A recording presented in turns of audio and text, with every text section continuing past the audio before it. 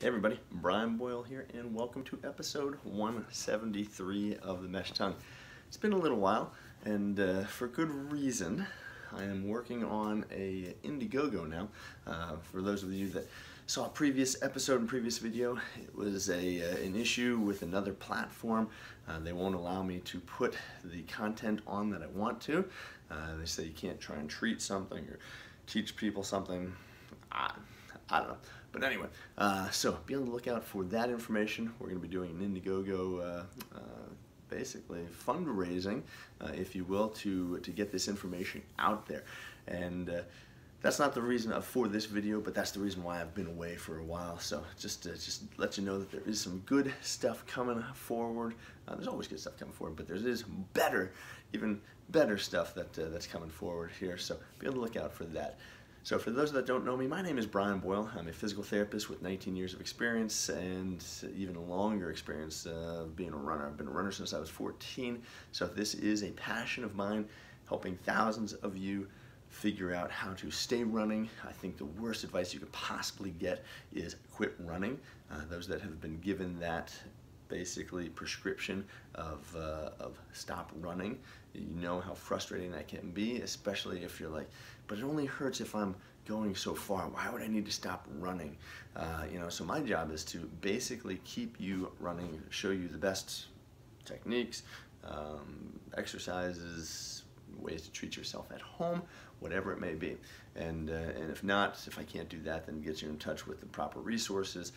Throughout the world, I've got resources, in my network that may be able to help you, even if you live in some remote parts of the world. So, without further ado, in episode 173, I'm going to talk to you about lace bite.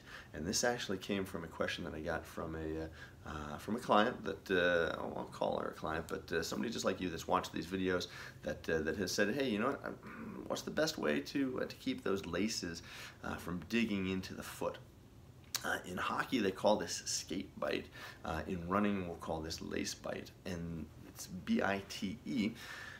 Because basically it feels like something is biting the top of the foot. Okay, so think about the shoes, all right, and we've got the shoes and they're nice and tight because you don't want your foot sliding around. Even with the best lacing methods, okay, going through the loop up top here, that's another episode. If you haven't figured that one out, be sure to look out proper way to lace your shoes. But we can get this lace that's just too tight and cause this bite. And probably about the only way that I know to take care of that, all right, is to literally grab yourself a piece of felt pad or kind of foam pad, and what you do is you literally stick that down in underneath the tongue of the shoe. Hey, the mesh tongue, how about that? But you literally will put the felt pad underneath and between your foot. Now I like putting this, underneath the sock. All right, and the reason being is that the sock will tend to hold this a little bit better.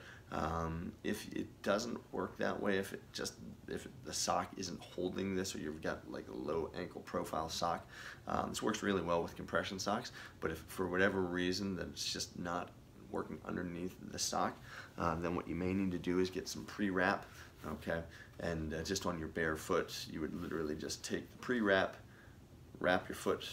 Okay, wrap that underneath. All right, pretty self-explanatory. If you're not catching it, sometimes it's just too tough to bring the camera down, and show the foot. But yeah, what the heck? Maybe you get it. So what you're gonna do is just wrap around the foot a couple times. You don't need much with the pre-wrap. Okay, and then placing the foam or the felt pad underneath that, okay, so that's on the foot, okay. My trusty platform here, okay, and my fun pants. All right, so all you're gonna do is just wrap the foot with some pre-wrap and make sure that, you just not too tight. Couple times around, okay, that should be enough to hold that in, okay, hold that in place. Then what you're going to do is you're just going to basically put your sock on, all right, put your shoe on and see what happens. Again, you can cut this pad down. So figure out what works for you. Somebody may need a very thick pad, somebody may need a very thin pad. Depends on how much room you have in the shoe to begin with, right? So, that's pretty much it. That is lace bite, or kind of that sneaker bite.